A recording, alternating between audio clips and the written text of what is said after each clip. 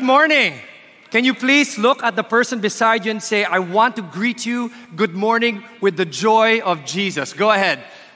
Good morning. And I greet all of you, even those watching online. Can you all wave to them? We greet you today with the joy of Jesus.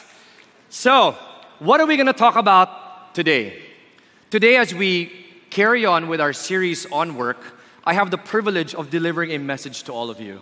Today, I am a messenger, and what I want to open up with is a little bit of where we're at as far as this pandemic is concerned.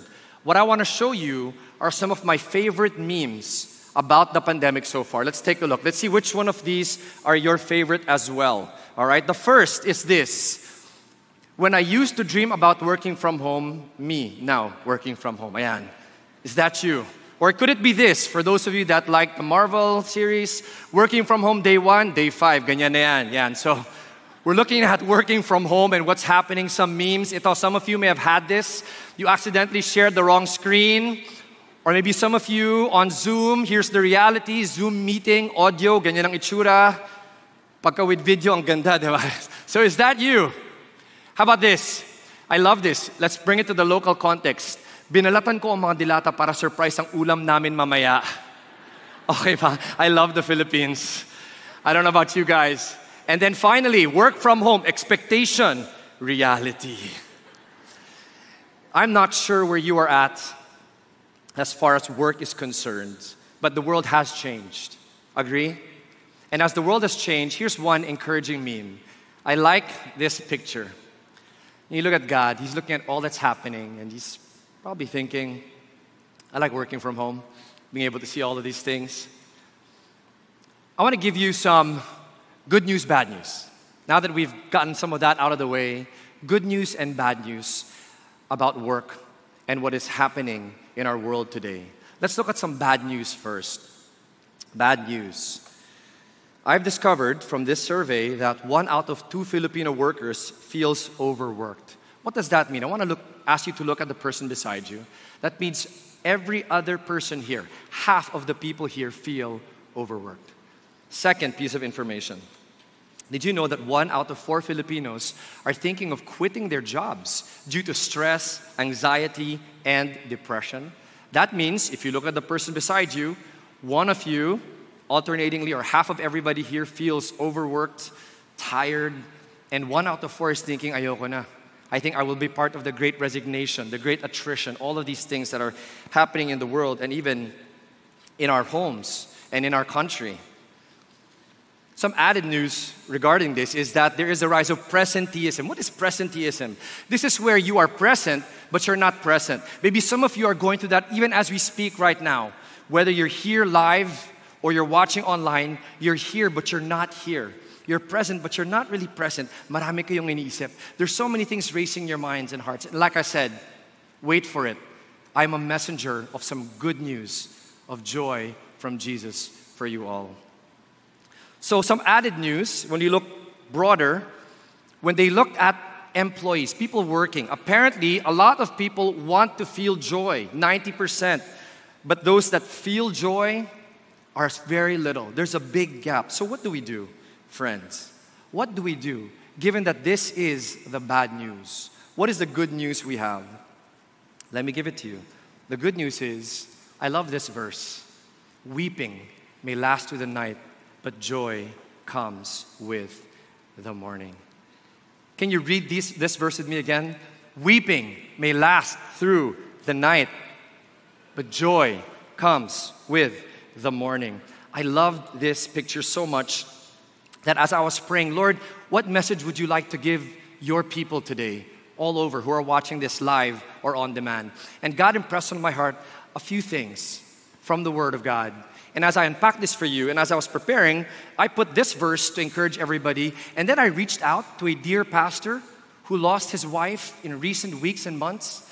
I haven't been able to reach out to him. And as I reached out to this dear pastor from CCF, I want to read from you an excerpt of what he messaged me. If my phone will allow me to. There you go. He said this. I asked him, how are you doing? Our family's praying for you. And he messaged me this. He said, we are coping well so far. 2 of my grandchildren keep me company. and my daughters visit me every day. I try to keep a sober front before my children to encourage them to move on until they get used to the absence of their mother. The loss of a loved one, especially a spouse, is something one never gets over. There are still brief moments when I wake up around 3 or 4 a.m. and I wonder if the events of the past month were real or not. Maybe some of us, that's what we're also asking. Has this really happened? All of these things that have happened during this pandemic. I still hang her picture on my wall, and briefly at times, I pretend that she's still here after all. I've not shed much tears, but that's just me. I have my outlets for my emotions, part of which is keeping a positive, hopeful, and biblical mindset. And you know what he gave me as he messaged me? He gave me this exact verse. He said, weeping may last for a night, but joy comes in the morning. I lift my eyes, he said, the dawn is breaking. Friends, I'm here to deliver a message of hope. Whatever it is you might be going through, Jesus wants to tell you, although weeping may have been lasting, maybe not just for a night, but for a while, the joy is here. The dawn is breaking. Can you look at the person beside you and say, the dawn is breaking, the joy is here, it's coming. I want to ask us to bow our heads now and pray for all of us that may have lost loved ones, like this dear pastor and a number of our pastors. And I was asking myself, what does it feel like to come back and celebrate and be here face to face in this hall, but not have that loved one with you? It must be hard. So let's pray. And many of you are going through some difficult circumstances in your families and even in the workplace. So let's bring this to God right now, and then let's unpack the Word of God to see how exactly we can have joy, how we can see this even affect our workplace. Is that all right? Let's bow our heads. Father, we thank you once again for taking us through this. And we remember, Lord God, that as we follow you, if you take us to this, to whatever that is, you will take us through it. Thank you for the words that you will now share to all of us as we look to you, look to your words. We pray that it will not just be something we hear, but it will be something that sinks deep and transforms us as we leave this place. We thank you for the privilege of worshiping like this. Thank you for the joy of being able to gather once again face to face. And even as the world has wars and economic troubles and challenges, and even the upcoming elections has a big question mark in many people's minds, Lord, we thank you that you are still in control. You are our God. You have brought us here today. So help us maximize this time to learn from you and be transformed by you. In Jesus' name we pray. Amen and amen. Amen and amen. All right, guys. What will we look at? You know what I realized is as we look at that big backdrop of the problems of work, even working from home, and the challenges that many of us are feeling and experiencing, as I mentioned, the joy will come in the morning, and even greater news is joy is the antidote. Look at Jesus' example in Hebrews 12, verse 2, over here on the slide. It says, Jesus, as we fix our eyes on him, the author and perfecter of our faith, for the joy, can everybody say joy?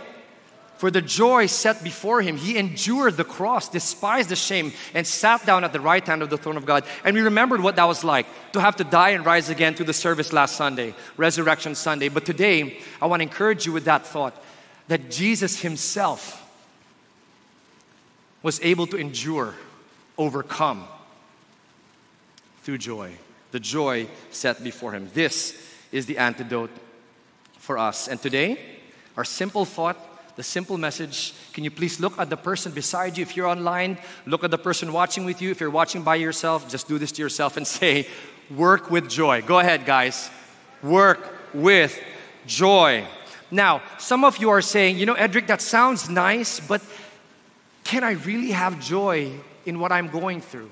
Maybe you heard a little bit of that sharing that I gave of that dear pastor, but I want to also give you this verse. I love how Habakkuk reminds us, though the fig tree should not blossom. May problema ba kayo sa trabaho niyo? Do you have a problem with your work, with your business, with that circumstance? Maybe you're in school, you're having challenges at the school, at that level of education. There be no fruit on the vine, so the yield of the olive tree should fail. My business, God, my work, God, you know I'm going through. It's really challenging right now. Though the flock should be cut off from the fold and there be no cattle in the stall. I have no more source. It's drying out. God, what am I going to do? Here's what the Bible is encouraging you with as well. The Bible tells us in verse 18, yet I will exalt in the Lord. I will what? What's the word, everyone? Rejoice. It is possible to have joy despite challenging circumstances. In fact, I want to remind us that our circumstances don't even have to dictate our joy. We can choose to have joy despite whatever is going through us, even if it's a financial, work-related crisis that you might be going through. We can have joy. This is the antidote, the solution to help us overcome, to persevere. So let's ask the question, well, Edric, how? How can we have joy as we go about our life and our work and the things we're doing? First, I want to encourage you, if you have not completed the Work Matters series, you can go back, watch them. For those that are watching online, if you haven't caught the past messages, the first one was on Work Matters. And the series set up why it's so holy and important. And then we had Pastor Peter back-to-back speaking about how we can go and be extra. Then after that, we had Pastor Ricky asking us the question, who's your boss? Who do you really work for? Go through these messages again and see how that can encourage you to help reframe your work and say, hey, you know what, I can find joy even as I go through this. And then Paul spoke to us about being a missionary in the workplace. So I encourage you, step one, if you want to know how to have joy or to restore that as an antidote to whatever you might be going through even in the workplace, recap, go through these series and let God speak to you there. If you're watching online for the first time, this is a good place to go as well. Now, the other way we can help work with joy and see that change our lives is through this verse in Ecclesiastes. Can anybody tell me who wrote the book of Ecclesiastes? I can hear you barely through the masks. Anybody? How about our D-fam? Anybody? Solomon. All right. Solomon wrote this, and I asked myself, who's got a great track record as far as work? And as I was spending my own quiet time with God, reading and studying, I came across Ecclesiastes, and I realized Solomon had quite a bit of accomplishments as far as work is concerned. He became very wealthy, had a lot of wisdom, built a lot of stuff. So we want to unpack Ecclesiastes and see what can we learn about having joy through the work. How can we see this solution transform us? Let's take a look at 5 parts of this and see the highlights and see how God can speak to us. So shall we go through this together? Can you read it with me? Even so, I have noticed, go ahead, one thing at least that is good. It is good for people to eat, drink, and enjoy their work under the sun during the short life has given them, and to accept their lot in life. And it is a good thing to receive wealth from God and the good health to enjoy it, to enjoy your work and accept your lot in life. This is indeed a gift from God. And the verse closes with, God keeps such people so busy enjoying life that they take no time to brood over the past. These are the highlights of the verse that we will unpack today, and we will see exactly how we can work with joy. Are you guys ready? Let's unpack this now. Let me give you a quick backgrounder to this verse. The book of Ecclesiastes is kind of sad from all the other stuff that Solomon wrote, the Proverbs, we see his life. It's sad because there's a lot of things that say, you know what, everything's meaningless. You see there, vanity, vanity of doing, vanity of having, vanity of being. So a lot of vanity, meaningless. So Solomon's saying, you know what, I've done a lot of stuff with my work. I've accomplished quite a bit of things, and I'm telling you something, all of this is meaningless. Vanity. So he's unpacking all of that. But as he does that, this is where we insert ourselves. And we will look at Ecclesiastes 5. And as we look at it here, it's interesting that given that backdrop, everything's meaningless, everything's vain. In Filipino, dinaanan ko na yan. Na-experience ko na lahat yan. Kung ano man ang pleasure, whatever those pleasures and things that you might aspire to have, maybe even through the work, I've been there, I've been that. I've been there, I've done that. I've seen all of these things. And he's saying, you know what? It's not really all that. And then, as he writes this, what I found very interesting as we open up this verse, given all of that, everything's meaningless, all is vain, Solomon says something very, very interesting. He says, even so, having said all of that, meaningless, vanity, etc., I've noticed one thing that is good.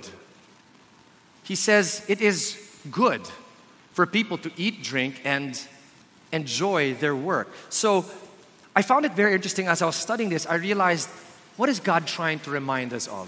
given that backdrop, everything is meaningless, everything is in vain, dinaanan ko na lahat yan, Solomon is actually taking a step back. And he's helping all of us, the readers, to say, guys, step back. Amidst all of that, I found something good. Can everybody say good? He said good. And as he highlighted this, it's important for us to now pay attention. What is that good thing? And he says this is what is good. To enjoy our work. So I ask the question, what does that mean? What does it mean that it is good to enjoy our work? Well, when we look at the Hebrew, I want to share with you guys, very interestingly, the word enjoy here, so enjoy their work, so enjoy this part over here, is two Hebrew words. The first is the word ra'ah. Ra'ah. What does ra'ah mean? Ra'ah means it's like I'm able to fully experience this thing. Ra'ah. So what is that thing? The second part of the Hebrew is the word tov. Tov is something good, something pleasant. So the Bible is telling us, amidst all of that drama, all the stuff that Solomon is saying, I've been there, done that's meaningless, it's done. Hey, but there's something good. And that good thing is this, for us to have a full experience of what is pleasant. What is good. That's what these words mean. So how does that translate? When the Bible says it is good, we have a full experience of that. It is pleasant. It is agreeable to the senses and even excellent. What does that mean for us? How does that translate? The way I want to translate it is this. If we want to work with joy, if we want to help that or allow that to help us persevere, overcome burnout, stress, challenges that we might have at the work front, whatever the work might be, you might be someone working at the corporate sense or an employee. You might be someone who has a business. You might be someone who's working as a student. You're a student, that's your work. Or you could be a homemaker. What does that look like for you and for me? This is how I helped paraphrase or help appreciate those verses. When the Bible says it is good for us to enjoy our work, it is for us to be able to taste and see that God is good. The Bible tells us how blessed is the man who takes refuge in him. So let me ask a question for you. Wherever you find yourself working, once again, it could be as an employee, a business owner, you could be a student, that's your work, making sure you do your studies well, or you could be a homemaker like my wonderful wife. Whatever that wife might be, whatever that workplace situation might be, my question to all of us is this. Have we been able to experience what is pleasing, what is good, a full measure of that, and taste and see that God is good? Some of us might say yes. Some of us might be honest and saying, actually, no. Edric, right now, ang dami ko dinadanan. You don't know what I'm going through. The good news is, I don't know, but God does. And as you're hearing this message from Him, here's what He's trying to remind us of. There's two ways we can experience this goodness, what is pleasing in our workplace. One is we can wait for it. Sige, Lord, yung boss ko is really demanding. The circumstances around me is toxic. It's so stressful. This business dealing that I'm dealing with, it's just, I don't know what to do. My studies, it's so hard for me to adapt to working from home, and my grades and my pressure, it's so hard for me, God. Well, guess what? We can wait for it, or we can create it. We can make it happen. That's what I wanted to use as our first point. Instead of us waiting for things to become joyful around us, could it be that what God is trying to tell you and me right now is if we want to experience joy as we work, we need to help create that joyful experience. We need to be a joy giver. Let me give you examples. So I know of a businessman and their partners, and one of their businesses to this pandemic was really hit hard. They had thousands of employees with various facilities. And as the pandemic hit hard, it was not joyful. They were stressed about the cash management. They were stressed about taking care of all those employees and what to do. And maybe some of you are saying, yes, I can relate to that. As they were thinking about what should we do? Should we just sell and give up this business because it's really a drain and it's really challenging. What should we do? And as they thought about it and prayed about it, they realized, you know what? We want to preserve God's testimony. We want to ask ourselves, instead of waiting for something to happen and feeling great about this and experiencing joy in this workplace, why don't we find a way to give joy, to be a blessing even to the people that are working for us? So you know what they did that really impacted me personally? They decided to stick it out, to stay in that firm, and to use even the pandemic and its challenges for good, to be a blessing. They decided to set up speakers at those facilities that would play worship music, that would give them biblical messages and inspiration and hope, so that even as they were stuck there, many of them, because of the quarantine protocols, they got to hear God's word. They got to be encouraged by God's word. And they used that for good. And as a result of that, the joy, even if the challenges are still present and happened, was restored. That's an example. How can you look at your work environment right now, if you're a business owner or you're an employee, and say, even if there are challenges around me and the joy seems to be gone, can I choose instead to be a joy giver? What can I do so that there is a joyful environment and we can bring back the joy of Jesus? Are you guys with me so far? What if you're a student? You know, one of my sons, who will remain anonymous right now, was going through a funk. Like, he went to this point where he was like, you know what, I don't really know what I'm good at. I feel so sad. I feel so unproductive. You know, I don't know if I've really learned anything, if I've really developed any skills. And it was hard, you know, because my wife and I, you know, we don't have all the answers. But when he shared this to us, we prayed. We said, how do we encourage this son of ours, this anonymous son of ours, as he was going through this funk? And my wife, God bless her, we talked about it. We encouraged him and said, well, why don't you ask yourself, instead of what is happening to you, ask yourself, what can you do about what's happening around you, to your fellow students, the people that you are interacting with. And so what he decided to do is he joined an organization in that school system. And as he joined that organization, they created initiatives to help other students on leadership, on learning the Bible, on coping with the learning systems. And as they did that, through the years of focusing on that instead of himself and circumstances and why he's not really doing much or he doesn't feel good about himself, he started to have joy. And that organization started to also grow with the help of many of the other leaders there. So I'm encouraging even students, you might be going through a situation where you're saying, you know what, the joy is also gone from me. How do I restore that joy back in my situation? Point number one, you can be a joy giver. Look to create opportunities for other people to experience joy.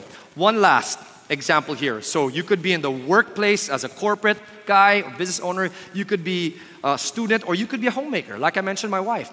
She gave me permission to share this. So my wife, God bless her, has been homeschooling our kids for 100 years. Well, forever, right? She's been homeschooling our kids forever. And I'm so blessed. And I have to say this. Many of you might not be able to say this with as much authenticity as me, but I literally live with joy. Diba? Okay, I live with joy, but here's the thing. I don't know if I can work with joy.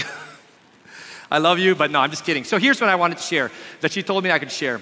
She's homeschooling our kids, and this is part of her work, right? She homeschools our kids, she takes care of me, our house, and she was telling me that at one point, so we've been homeschooling forever. Many of you that know our story, she's been homeschooling forever.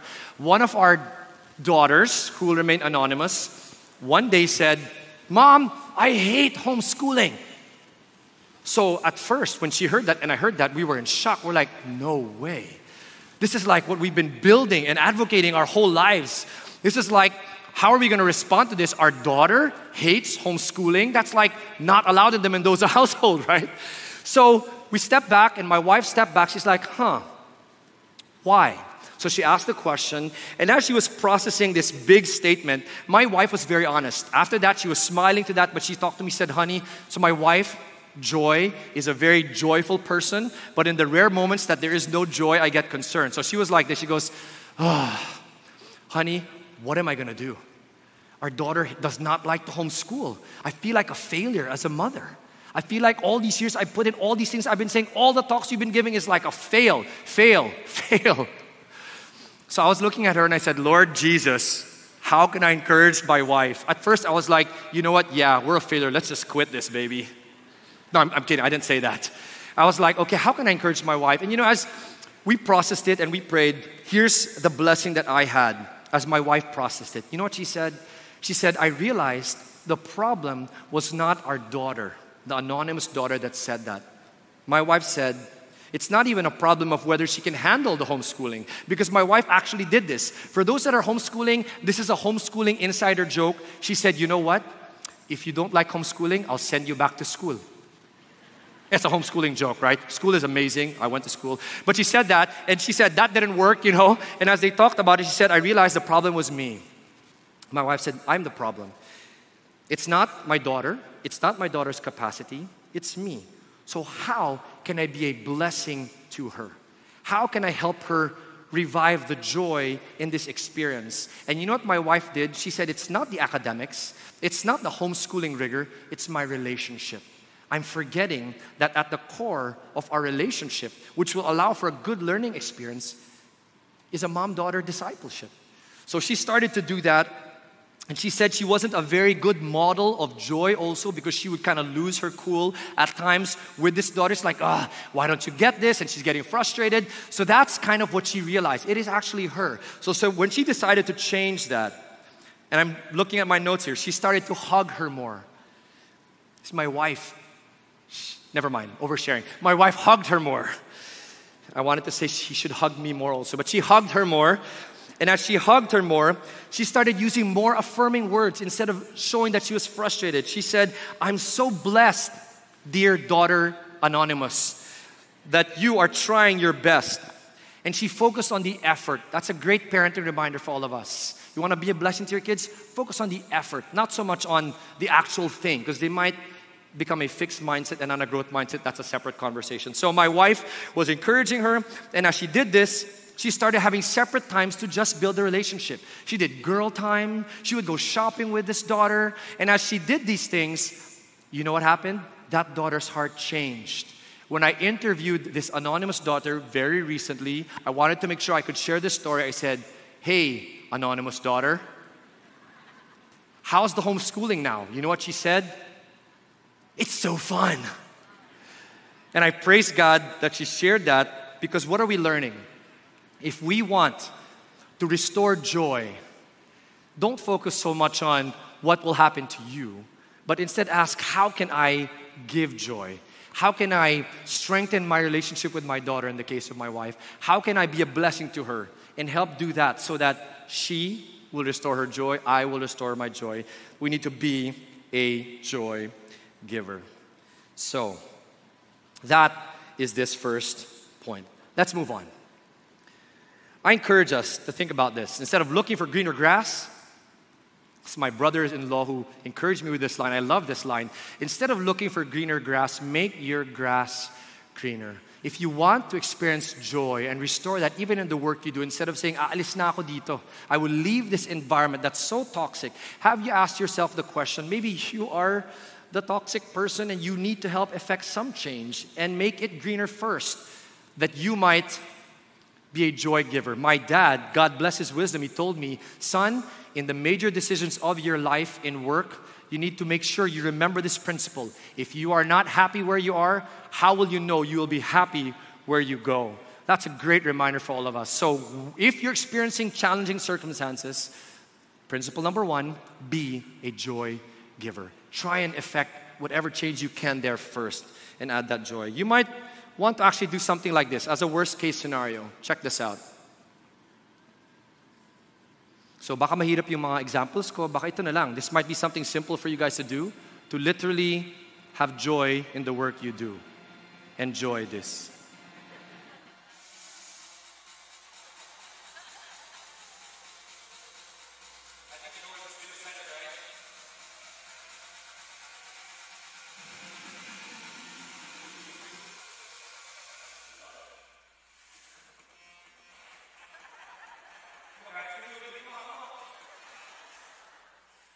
Why am I showing this video?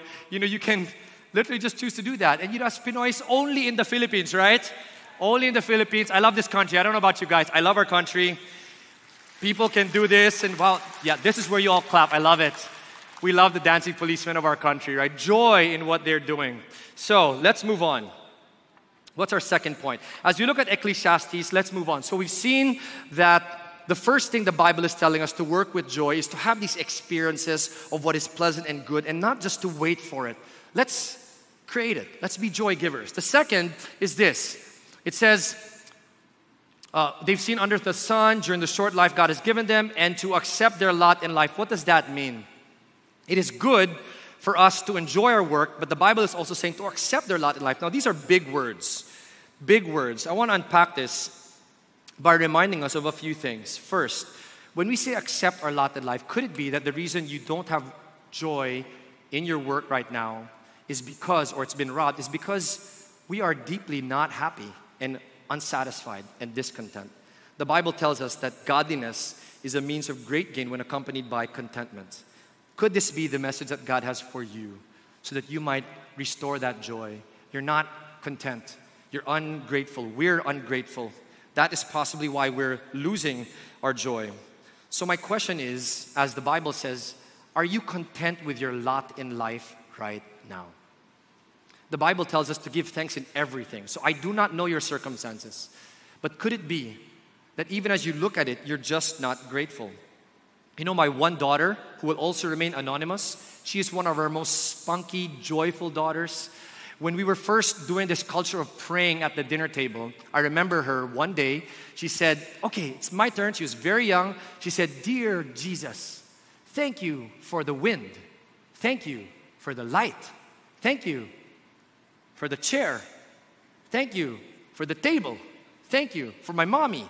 Thank you for my daddy." And as she kept going, thanking God for literally everything, my sons who were older said, "In Jesus' name, amen." So why do I share that with all of you? That's kind of the heart of it. Regardless of what's going on around us, there's actually a lot that we can be thankful for. Are we content with our circumstances? Now, I need to be very clear here. Contentment is not complacency. Eto, hanggang dito na lang ako, so I'll just accept my lot in life. That's not what the Bible is saying. Contentment is the spirit of gratefulness, but it does not lead us to idleness, to laziness, to that defeatist mindset of, eto, hanggang dito na lang ako, that's it, that's my lot in life. Instead, I like how the Bible reminds us in 2 Timothy 1 verse 7, it says, God has not given us a spirit of timidity. Can everyone say timid? But instead of power and love and discipline. That's the spirit that God has given us. So if we are to be grateful or content, it is not to be complacent. It is to do, and I love this picture here. I love this line of Martin Luther King Jr. as he was encouraging some young people. He says, "What I'm saying to you this morning, my friends, even if it falls in your lot to be a street sweeper, go on out and sweep streets like Michelangelo painted pictures. Sweep streets like Handel and Beethoven composed music. Sweep streets like Shakespeare wrote poetry. Sweep streets so well that all the host of heaven and earth will have to pause and say, here lived a great street sweeper who swept his job well." That's what it means. Hindi yung, eto, hanggang dito na ako, that's it. I am going to do the best I can right now. If I'm going to be a policeman, I'm going to dance. I'm going to enjoy this. If I'm going to be a street sweeper, I'm going to do it like this is the best job in the world. Are you with me? That's this spirit. Lord, thank you that I have a job. I'm going to do it to the best of my ability, despite the circumstances. This is how I can restore joy into what I am doing, into the work that I'm doing. Now, as we look at gratefulness, I wanted to highlight something that really impacted me very recently. As I was reading and studying, I came across this book by John Mark Comer called The Ruthless Elimination of Hurry, and it is an altogether message of its own. But the highlight here is even as we are not being complacent, we're being grateful and content in our circumstances, but moving and letting God lead us, it's so important that we do this. We need to ask ourselves, what are my limitations?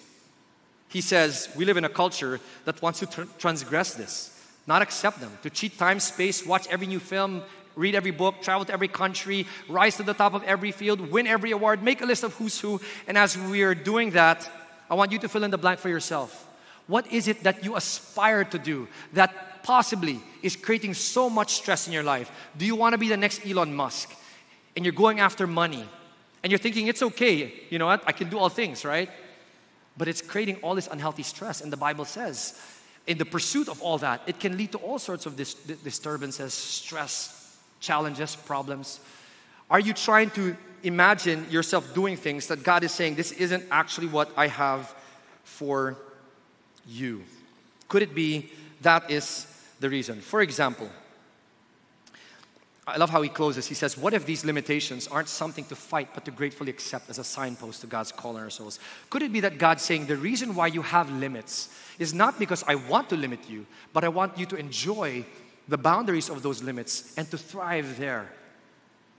For example, you know, in the parenting space, when you tell your children, and you've seen many of these in movies and other places, you can be anything you want, or you can do anything your heart says you can be, or anything you put your mind to be. That is, I hate to say this, nonsense.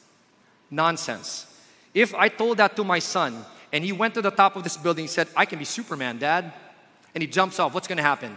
He can't be Superman. He can't stop a bullet. He can't stop a speeding train. There's no way that can. Are you following me? So it's not a healthy thing to say. We do not tell our children, you know, you can do anything you want to be or be anything you want to be. You can do anything your heart sets yourself to do or your mind thinks. Instead, what I encourage us to say is this. When we look at these limitations or the things God has given us, we want to say, you can be whatever God wants you to be. You can be whatever God has placed in your life that you can be. Are you guys following me? And that is so, so, so important. Because when we frame it that way, then we will realize that because God has given those abilities, even those boundaries, He will allow you and I, our children, to thrive in that context. Are you with me? So that's the same reminder for all of us. We need to be honest and accept, Lord, I can't be Superman. I'll be honest with you. I wanted to be like an Elon Musk, uber billionaire, easy tech, but I realized that's not my calling. That's not what God wants from me. What God wants from me is to preach the word to you guys right now. Are you with me?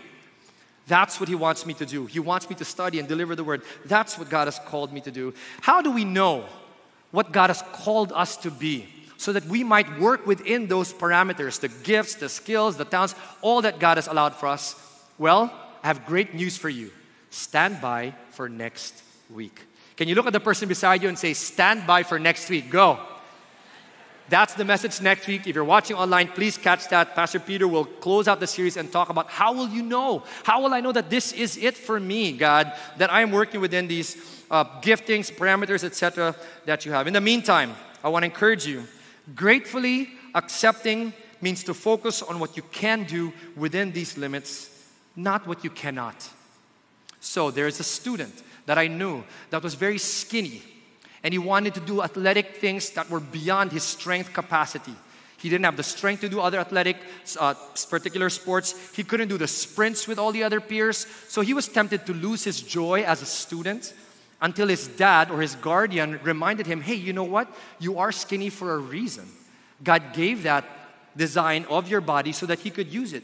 So why don't you try something else? He tried distance running and became an outstanding athlete in that school in the area of distance running. That's a simple example of how we can reframe and say, okay, God, these limits are not to limit me, but to help me really thrive, because that's why I'm built, designed to be this way. Are you with me?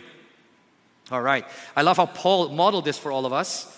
For I am the least of the apostles, he says, not fit to be called an apostle, because I persecuted the church, but by the grace of God. This is one of my life verses. Really. By the grace of God, I am what I am. Can you all say that with me? By the grace of God. One more time. Beautiful. Online, I can't hear you. I'm just kidding. By the grace of God. It is really by God's grace that we are who we are, and we need to embrace that. Lord, yes, even if I might not be able to do these things, that's okay. Because this is how you've built me. And I want to thrive in that. What is our point here again? As we wind down this point, restore joy through gratitude. Now, I want to share with you a quick clip of someone whom we saw as very joyful in our home. Then I'm going to pick up the pace and wind us down. This is someone in our home. I want you to hear her quick story. I asked, how is this family member of ours, always joyful, even if there have been tragedies in her life, losing her parents, financial challenges, losing a job opportunity of being overseas and having to come back home forcefully, having an awful breakup with a relationship that she was in. We asked her, bakit masaya ka pa? I want you to hear this really quickly. Sa lahat ng daan mo sa buhay, John, how are you able to remain joyful? Even as you work dito sa amin, kasama namin? Ano po, sir? Parang lagi na lang po yung, sinasa-isip ko po, sir, na laging si God sa puso ko. Tapos yung nangyari nga po sa akin, yung about dun sa ex-boyfriend ko, yung forgive and forget, na yung God nga na forgive po tayong lahat sa kasalanan natin. Bakit po tayo hindi po natin kayang i-forgive? Yung sa trabaho naman po, nagiging masaya po ako sa trabaho kasi po kahit ano pong hirap nung trabaho ko, kumbaga sabi nga po nila, pag mahal mo po yung trabaho mo, yung ginagawa mo, tapos parang kahit na gano'ng kahirap po yung trabaho, mag-i-enjoy ka pa rin po dun sa trabaho, basta mahal mo po yung ginagawa mo. Tsaka nasa puso mo po yung ginagawa. Tapos nung every time po na nagbabasa ako, tinuruan niyo po kami na magbasa po ng Bible, na yung every night po nagbabasa po kami ng Bible. May nabasa po ako sa Bible na yung sa Colossians 3:23 po. Yung 3 verse 23 po na ano man ang gawin ninyo gawin ninyo ito ng buong katapatan na parang ang Panginoon na pinaglilingkuran niyo at hindi po yung tao. So parang yun po yung kahit anong hirap po nung pinagdadaanan ko sa trabaho, tapos yung mga naging Pasko po, parang yun na lang po yung iniisip ko para maging masaya pa rin po ako sa trabaho. Sabi mo kanina na parang pagka mahal mo talaga yung trabaho, kahit anong hirap, kaya mo iranas, no? Mahal mo ba yung trabaho? Honest po, sir, na minsan, syempre po sa hirap nung panahon, especially po nung nagpasok po yung pandemic, minsan po naiisip ko po minsan na umalis ulit, pumunta ng abroad. Pero nung pandemic po na lumipas po yung pandemic, na parang blessed pa rin po ako kasi kahit pa paano, yung iba nawalan ng trabaho. Tapos ako stay pa rin po na may trabaho. Kaya parang tuloy pa rin po yung pagtulong ko sa pamilya ko. Kaya mahal ko po yung trabaho ko, tsaka masaya po ako sa trabaho kasi ito po yung binigay sa akin ng Diyos. So kailangan ko pong gampanan. Thank you, John. What a blessing. You know, I was reminded that, as you said, right, even if she wasn't able to earn more by working overseas, getting better work environment, she learned to be grateful that she has a job at all. And she could have lost it if she was overseas. She's able to work with joy. So I need to make a disclaimer. Please do not pirate her from our family. We love her. John, we love you. I love this verse, this quote here that reminds us of gratitude, how it can transform common days into thanksgiving, turn routine jobs into joy, like that, and change ordinary opportunities into blessings. So salamat, Joanne. Thank you for sharing that. For those of you that do not speak Filipino, you will get a transcription of this in the on-demand. So thank you for sharing that, Joanne. Let's move on. All right, we're going to pick up and wind down with a couple of other thoughts. When we look at the verses here, it now winds down and says, you know what? We need to remember something. If we want to work with joy, we need to realize that it is a gift from God. Can everybody say gift? I want you to think about the most precious gift you've ever received. And then elevate that. Because when God gives us a gift, it must be awesome. So when the Bible tells us that this is a gift of God, it's so important for us to frame it that way. We begin to see how special our work is, even if it doesn't seem like it, because it is a gift of God. He gave it to us. We begin to see it with fresh lenses. And you know what? To be honest with you, there were times during the pandemic where, because I started to realize how precious our work is, given all the things happening around us, I started to hear about horrible stories of dads having to say goodbye to their wife and children because of the war. And literally, that might be the last time they ever see them. All their accounts are gone. Everything they ever owned is gone. This is a real thing happening while I'm speaking to all of you right now. So there are times when I go to the ATM and I get emotional. And I make that a worship experience. And I say, God, thank you that I even have some cash to get from my account. It is such a gift from you that I have this opportunity to have income. Thank you, Jesus. Thank you, God. That's what this means. We need to raise it up and say, God, thank you for giving me the gift of this work. Could it be that that is God's message for you so that you might restore, revive the work and the joy that you are lacking so sorely in the workplace? We need to realize that it is indeed a gift of God. Now, as we look at it, as a gift of God, we need to make sure it does not become the God itself. We do not place it and suddenly worship it. And maybe some of us, if we're honest with ourselves, or some of you, that's why you've lost your joy. You have made your work your sense of identity or your sense of self-worth. You're beginning to see that if I don't have this, I don't have anything.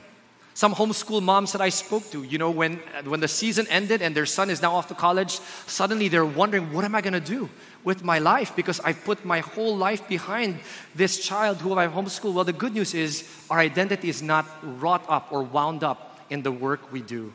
Our identity should be in Christ and who He has made us to be. So that is this wonderful reminder. I like what Tim Keller says to that. It is not, right, all there is to life. You will have a meaningful life without work. You will not have a meaningful life without work, but you cannot say that your work is the meaning of your life. If you make any work the purpose of your life, what is he saying? You create an idol that rivals God. So as we work with joy, we're asking how we can do this. We realize it could be that I have made my work my idol. And that's why I'm so stressed. Or that's why I feel like I'm successful right now, but I'm looking for something. And it's not the work. Like Solomon, I've done it. I've been there. I've been that. It's not enough because we've made it an How do we resolve this? I remember this one gentleman who was one of the top 10 richest men in the UK. He was the first gentleman who was able to list his .com company, first .com listed in the UK stock exchange, very successful, under 30 years old, and he was buying fancy cars. If I recall correctly, he had a jet and a private chopper, and he was living the life, until he got another vehicle, a brand new Lamborghini. 2 weeks after that, he saw a latest model, and he's like, I want that latest model. And then he started to get a conscience attack. And the long story short, he realized there's got to be something more. So he reaches out to some Filipino friends he knew. He wants to donate some money to a charity, about 3 million pesos worth, because he wanted to ease his conscience. And as he does that, he gets the shock because the person who's running that whole foundation is saying, we won't take your money. Why don't you come here and see what we're doing first? And then maybe we'll take your money. So this guy's shocked. He's like, who doesn't take 3 million pesos, right? Equivalent. So he goes to the Philippines, flies here, and the whole experience changes him. He realizes he's been living for all the wrong things. He's made his work, that money, an idol.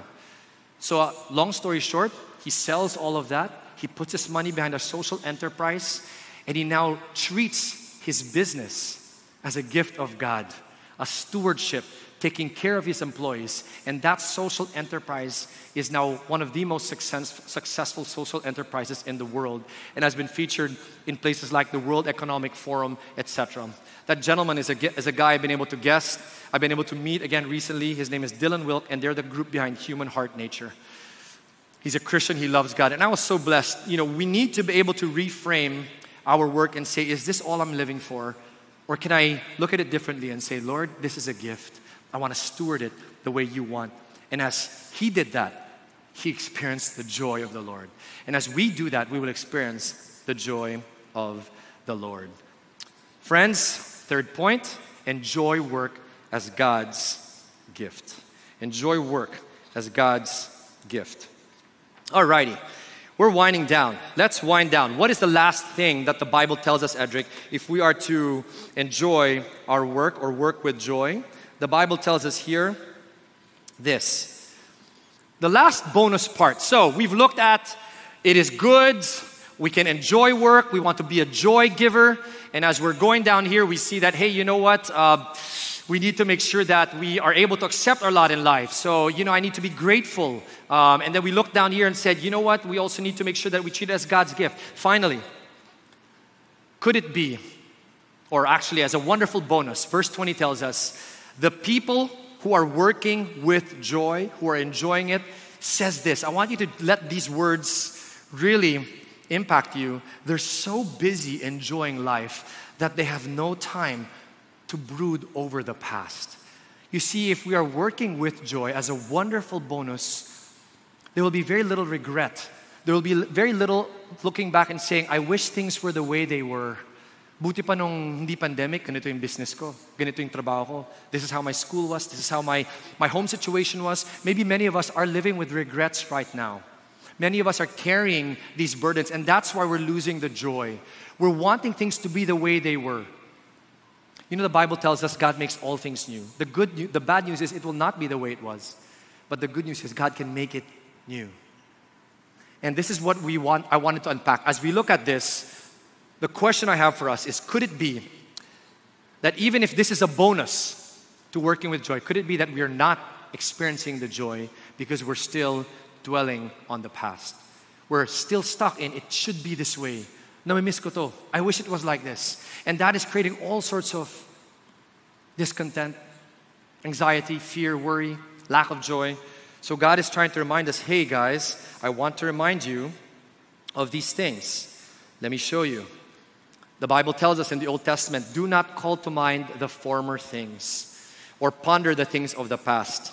Forget that. Don't focus on that. Behold, I will do something new. Now it will spring forth. Will you not be aware of it? I will even make a roadway in the wilderness, rivers in the desert. The Bible is telling us, hey guys, stop dwelling on the past. Can you look at the person beside you as we wind down to today's message? Stop dwelling on the past. Go.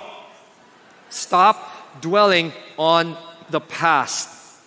Instead, I like how the New Testament reinforces this thought. It says, brothers and sisters, I do not consider myself as having laid hold of it yet. But what does the Bible say? What does Paul tell us?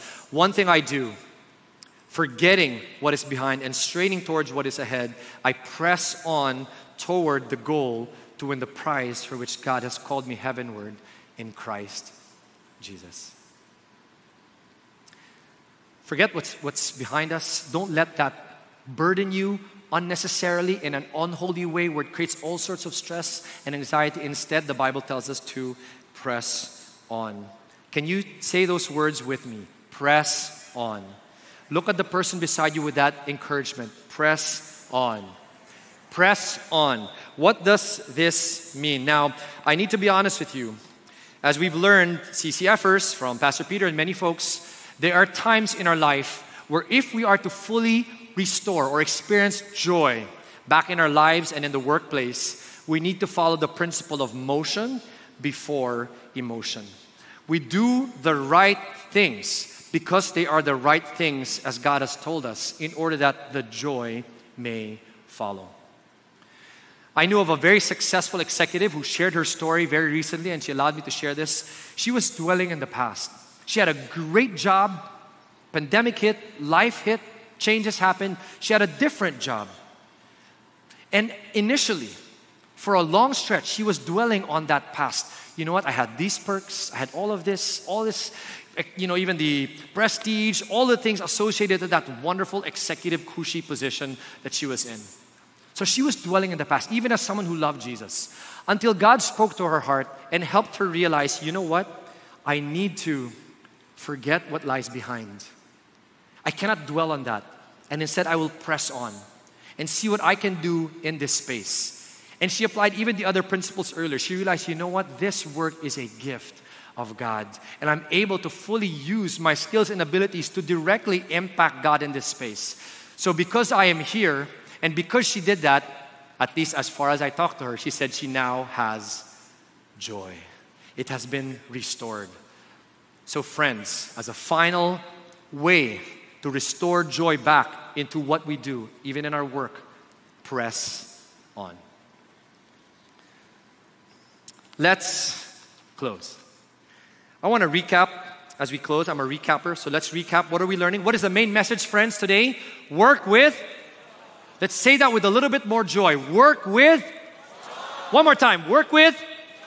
Right. Now, let's say the first point was be a joy giver. The second one, restore joy through gratitude. The third, enjoy work as God's gift. The final point is to press on.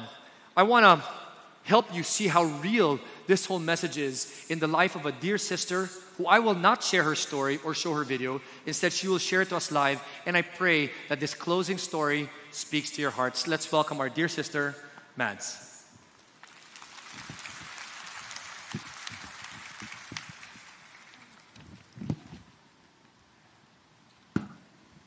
Hi, good morning and joyful Sunday, everyone.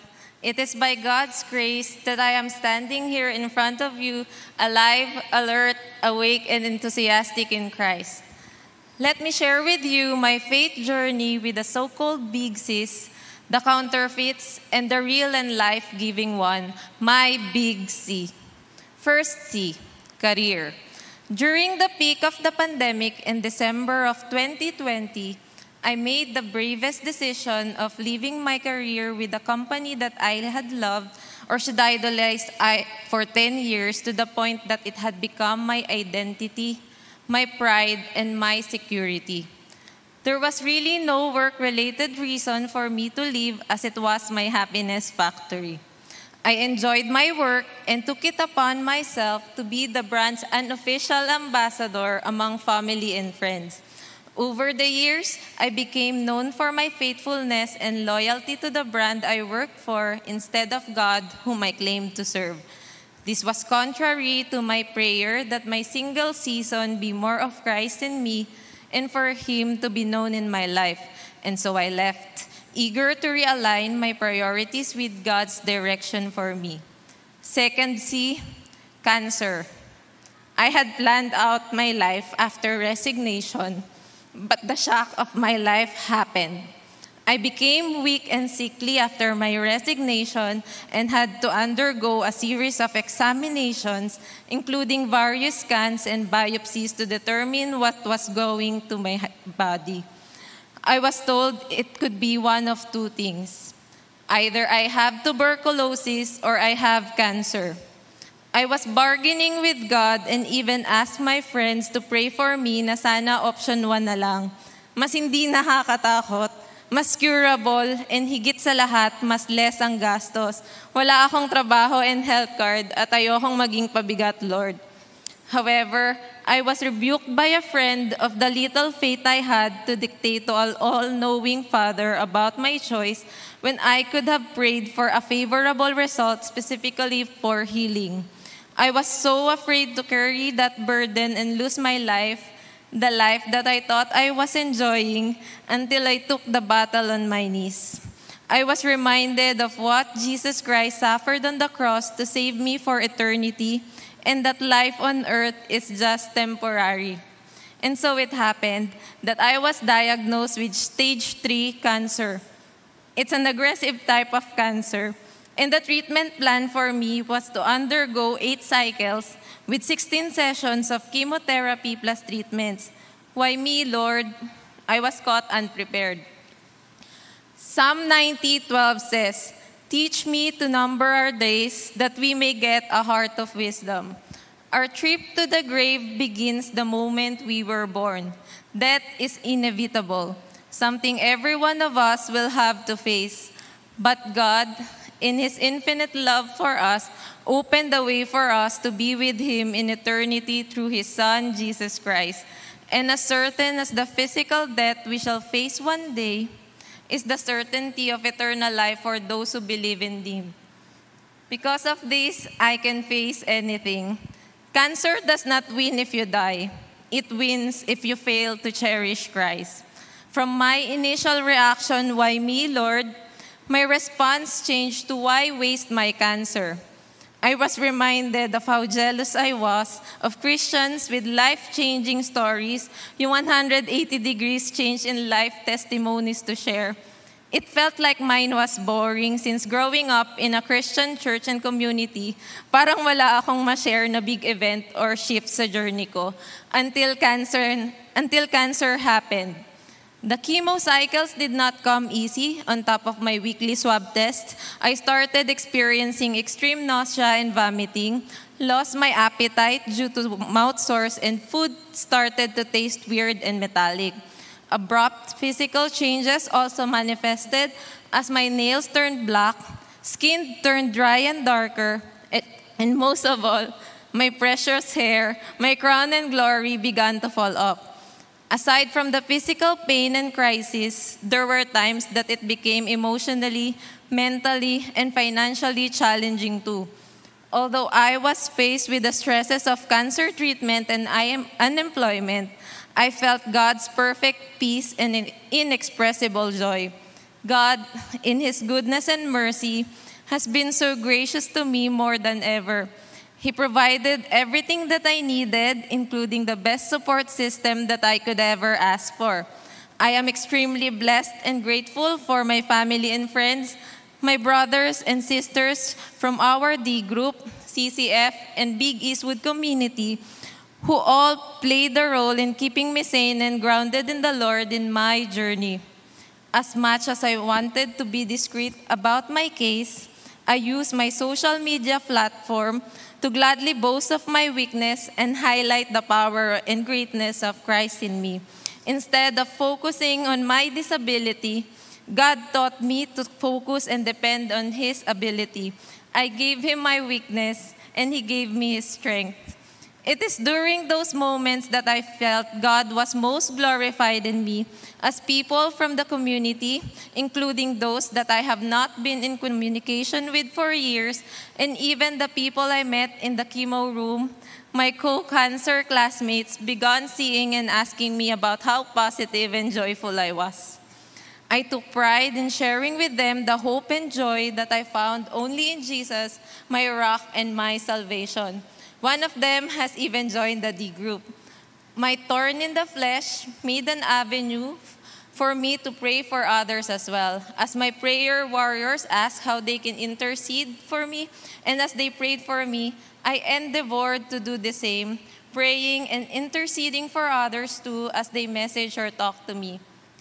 Battling cancer is never easy. It is tiring, but I am happy. I thank God for sustaining me throughout my journey. Just this past February, signs and symptoms of cancer began to disappear from my body. And as a bonus, I was declared, thank you, praise God.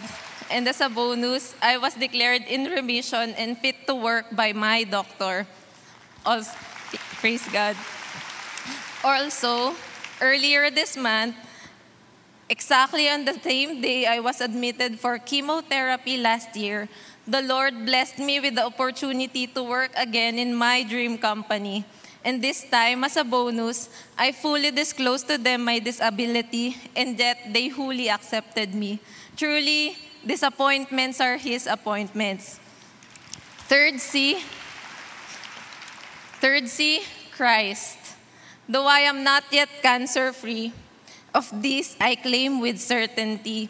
Our real big C, Christ, the giver of life everlasting, is greater than all the so-called big C's out there.